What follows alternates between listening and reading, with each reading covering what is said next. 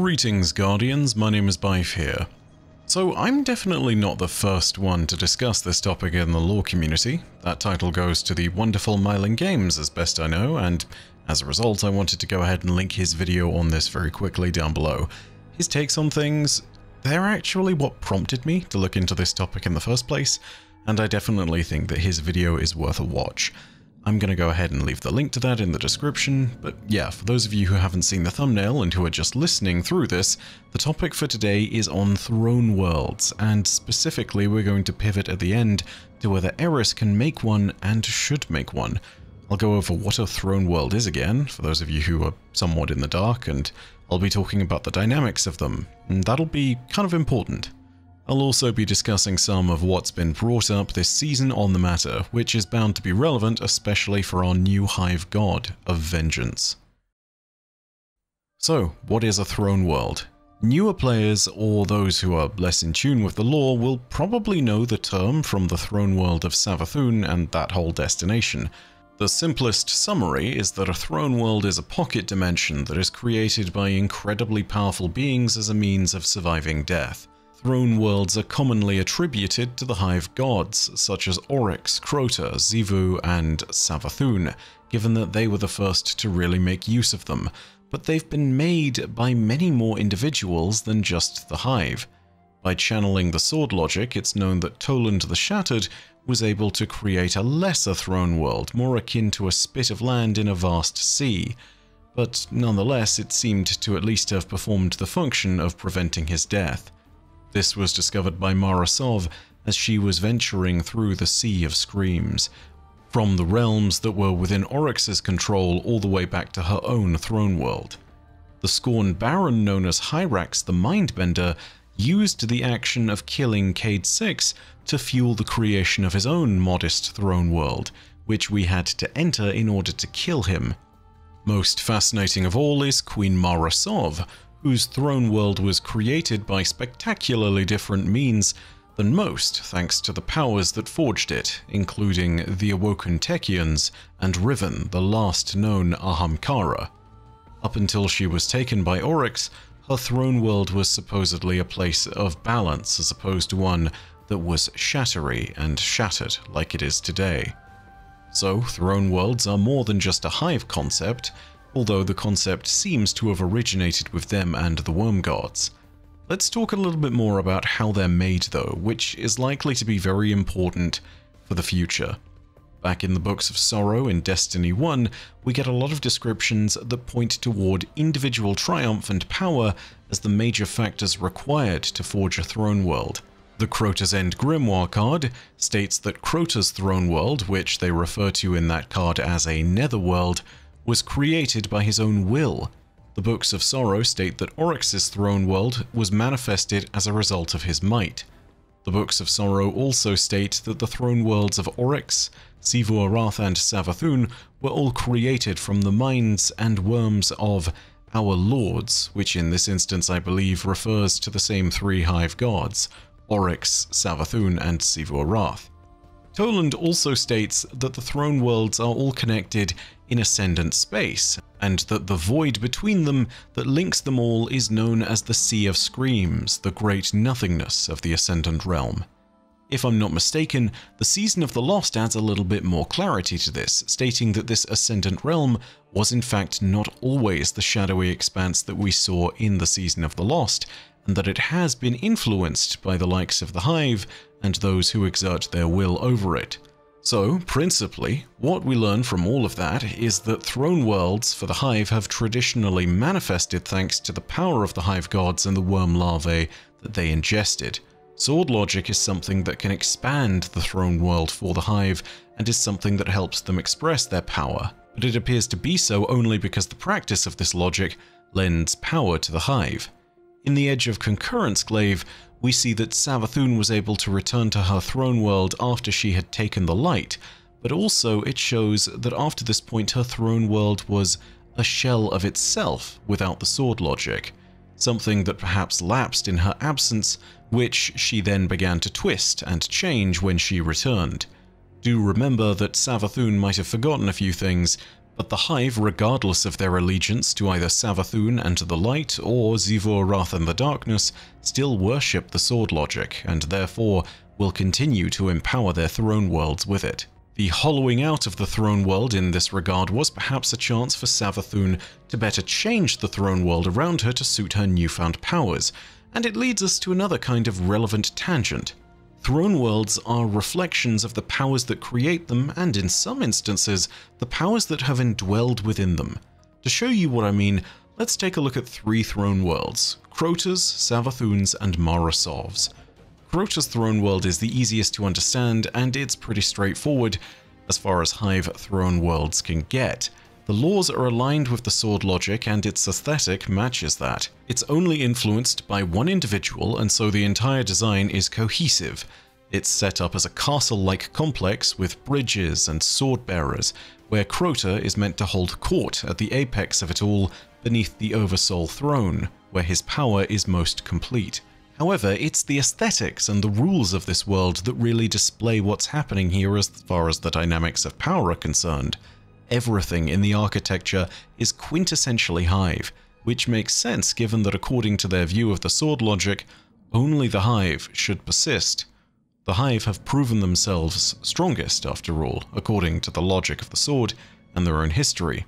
The laws of Crota's throne world place supreme authority on the logic of the sword, which makes even more sense for a Hive. But the way this all manifests is actually quite literal. Ascendant Hive swords have remarkable power in Crota's throne world, enough to literally dethrone Crota himself, as a matter of fact. Keep all of that in mind and remember that this is Crota's kind of almost baseline test version of a throne world, something we can use as a sort of unchanging sample. Savathûn's throne world, on the other hand, presents us with an example of what can happen when there are multiple influences on a throne world, because it's something that is caught in the midst of change. Savathûn has taken half of the throne world and has been able to completely flip it on its head. The Hive architecture remains, but in a far less oppressive hue. Savathûn's clearly incorporated a lot more complete and resplendent architecture, which is a departure from typical Hive design as is. All this is clearly influenced by Savathûn's acquisition of the Light. There's a problem though, because power over the throne world for Savathûn seems incomplete. During the Witch Queen campaign, we get the hints that the Witness's forces and Savathûn are running a bit of a turf war within the throne world, and that Savathûn is being pushed back. This is hinted to by the Scorn's presence, but also by the presence of Rhulk. As the area around the Miasma and the Disciples' Bog spreads out, so too does the influence of Darkness, the Witness, and the Pyramids. Here you can actually see Savathûn's old architecture, not converted over to the Light, but instead sinking and festering into the mud of the throne world, and thus becoming a lot less lucent and, clearly, a sign of her decaying power. Meanwhile, the gates into the Disciples' Bog stand as something utterly different. Hive Guardians have been forced to guard it so that the lucent Hive forces have some vague idea and notion of control in this region, but the architecture of the pyramids stands for the most part as pretty straight, up until the point at which you get around the Cursed Pyramid, which was struck with light. This means that it has sunken into the bog, but a lot of the structures surrounding it still remain intact, and that shows who's really in power here. All of this is a reflection of the fact that Rhulk is literally still there, as is the sunken pyramid, and Savathûn, despite being a great influence in her own throne world, is contested by Rhulk on equal ground. Even within his light-cursed pyramid, the influence the disciple can exert is meaningful, and it means that the throne world is not cast in Savathûn's single lucent hue, it is contested. Unlike Crota's, which we discussed earlier, where everything is cohesive, everything is all under one law and one aesthetic and clearly serves one master. This helps us to understand the nature of throne worlds a little better. The will of those that inhabit them is predominantly what seems to shape them. Guardians were able to use this fact to our advantage, and our understanding of the laws in Crota's throne world helped us to kill him. Equally, Rhulk's will is enough to shape the throne world of Savathûn somewhat, or at least to impede her from completely changing it to be in her image. This leads me to a point that I've made years ago and which I'm going to bring up again, which is that the lore seems to suggest the idea of throne worlds being influenced more by the force of will than by the force of physics. Paracausal beings seem to have tremendous advantages when it comes to the ability to shape throne worlds, and that's no surprise given that they have the powers of light and dark, which are able to shape the universe by breaking or bending its laws. It's not the first time I've coined this phrase, but I'll coin it again here. I believe that throne worlds are what I could refer to as psychomutable spaces. In other words, they are spaces that can be changed according to the actions of the mind or consciousness. Something that Savathûn quietly confirmed with this line near the end of the Witch Queen campaign. You're back. What a surprise. Only joking. This throne world is indistinguishable from my own mind, Guardian.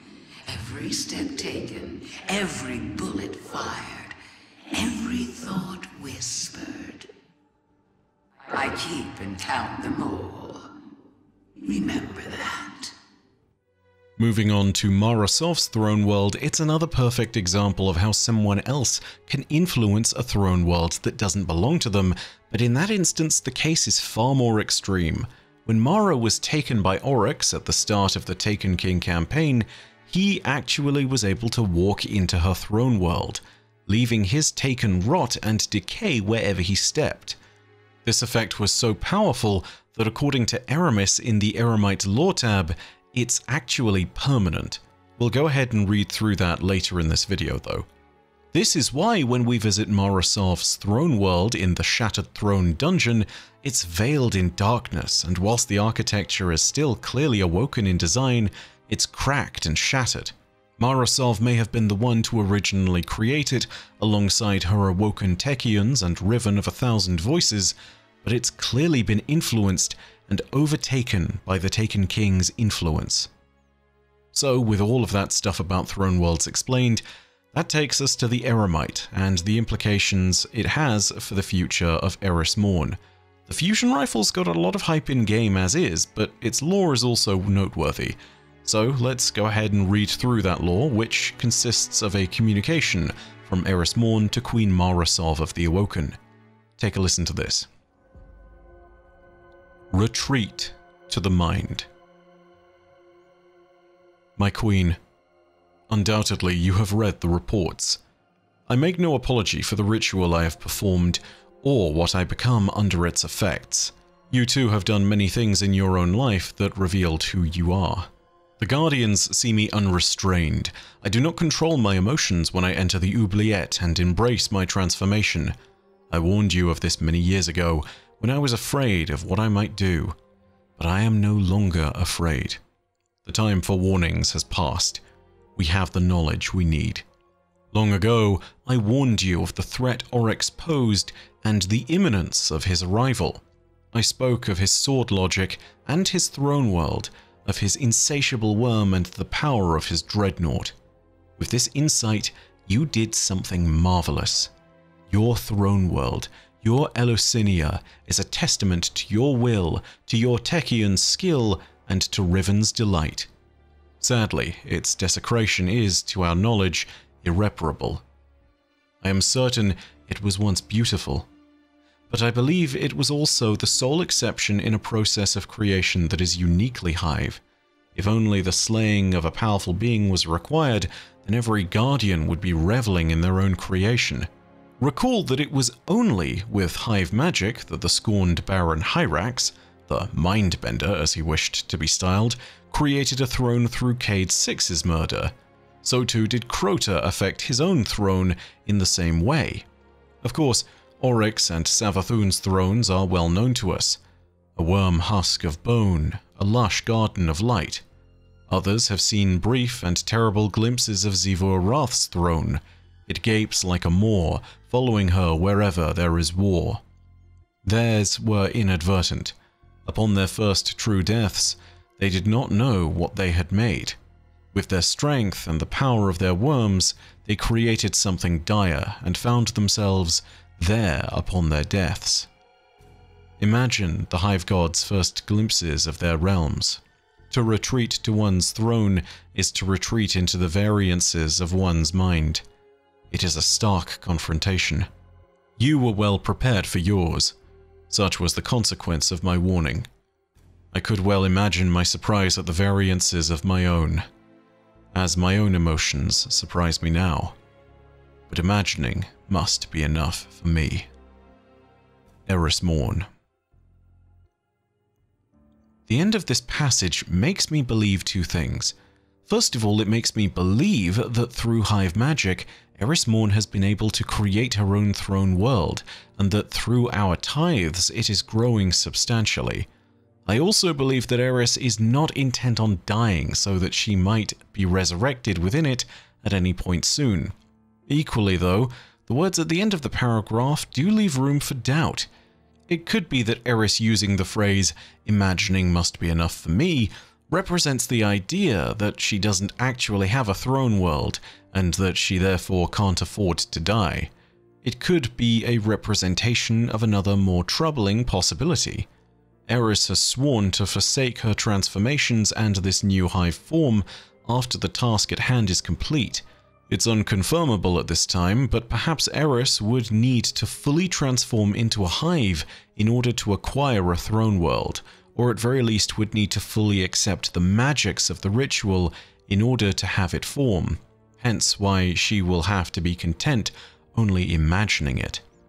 The thing is, I imagine that this may well be a point of contention. I'm not the only one to speculate about Eris having to potentially die this season in a great showdown with Xivu. I'm confident that if she does, she'll have a plan in place that will allow her to cheat death much like the Hive do. The only question that persists is this: at what cost? And does it involve a throne world? If it does, who knows what that means for us? Who knows what that means for Xivu? Who knows what it means for our bargain with Imaru? Who knows what it means for poor Asa, who has also been tied into this ritual? We will, of course, discover in due time. But that's all from me for now. I hope you enjoyed this video. If you did, go ahead and leave a like, and let me know your thoughts down below in the comments section. Do you think this is hinting at the idea that Eris already has a throne world, or do you think that this is hinting at the idea that she might need to acquire one in the future? I'm personally unsure with the way that this is written. It is certainly clear though that Eris has done a bunch of thinking about it, and is certainly sure that acquiring one is not outside the realm of possibilities for her. Whatever your thoughts on the matter are, leave them down below. If you want more updates on the story of Destiny and the Season of the Witch, go ahead and hit subscribe and the bell next to subscribe to turn on those email notifications. But as per usual, know that your viewership, as always, is quite enough for me, and that in the meantime, my name is Bife. Horodacia Arastra. I'll see you, Starside.